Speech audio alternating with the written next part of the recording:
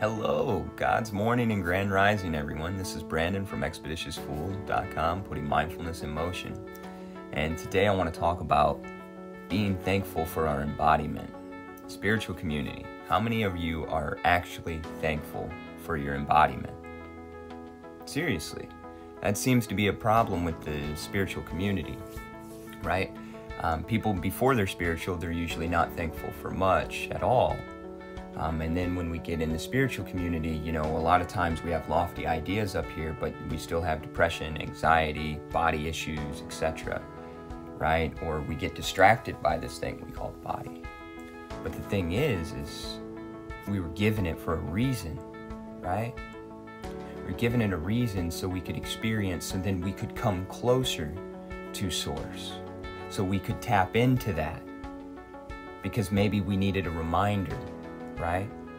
And this body, the sufferings that we have, those are lessons, those are teachings. Me, I dealt with depression, anxiety, and fibromyalgia for most of my life.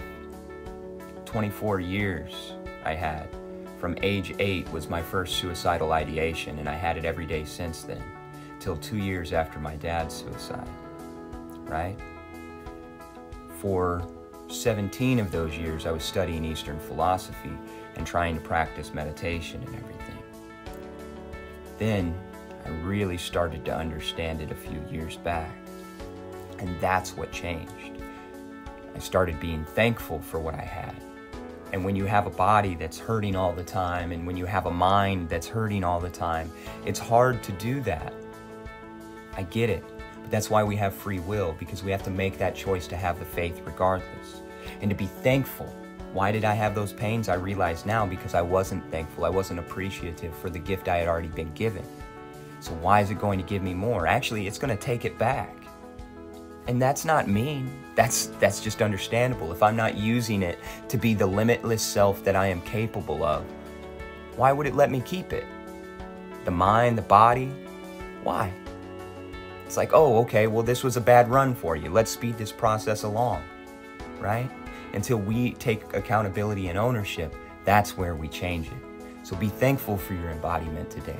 Be thankful you're in this body so you can learn those sufferings, so you can learn that lesson, so you can come closer to Source and God, because that is the only mission here.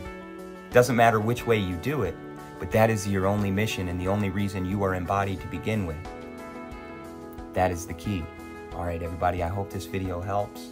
Go out there, stay mindful, and have a great, great life on purpose. Be thankful for your embodiment.